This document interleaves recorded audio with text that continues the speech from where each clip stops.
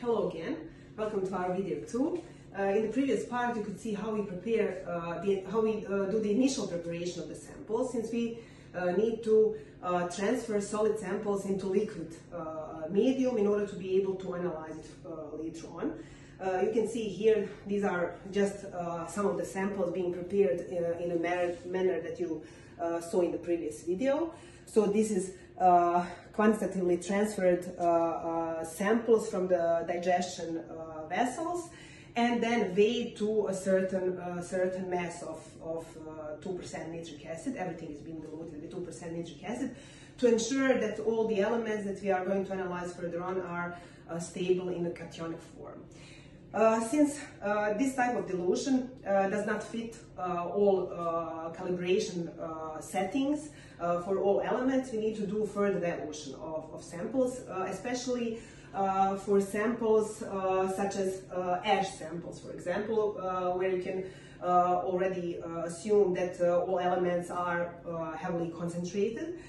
Since we are focusing here on major elements in this particular example, we need to dilute further all samples, also in a grammatical manner.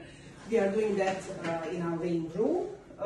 So as you could see, all the samples from the digestion are labeled according to the code of the sample and according to the replicate of the sample. We do the same thing for the further dilutions, and we are also indicating the dilution rate for each sample.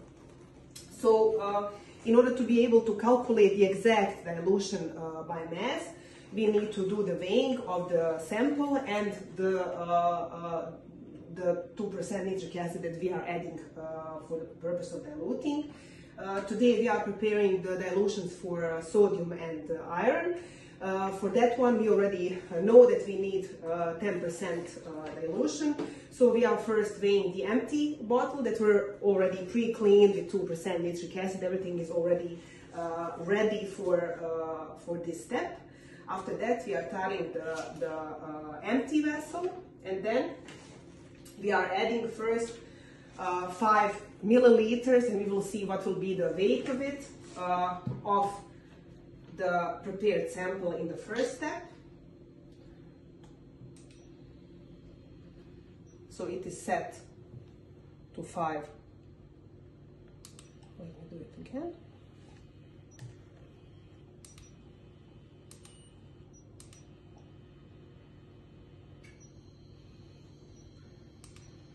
These are digital pipettes.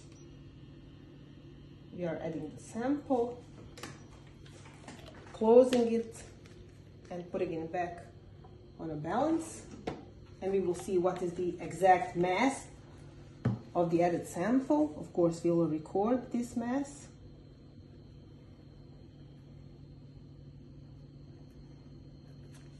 And then we will tare it again and add up to around 50 milliliters, because there is already a marking on the diluting vessel. We will add 2% nitric acid, and then after that we will reseal the vessel and weigh it again and record the mass of the added diluting reagents. By doing that, we have all the necessary data in order to calculate the real dilution, and that is all entered in Excel form that you will see in the next video in order to recalculate concentrations from the given from the instrument in order to get the result, the final result on the dry mass in percent or in milligrams per kilogram, depending on the type of the element we are going to analyze. See you in the next video.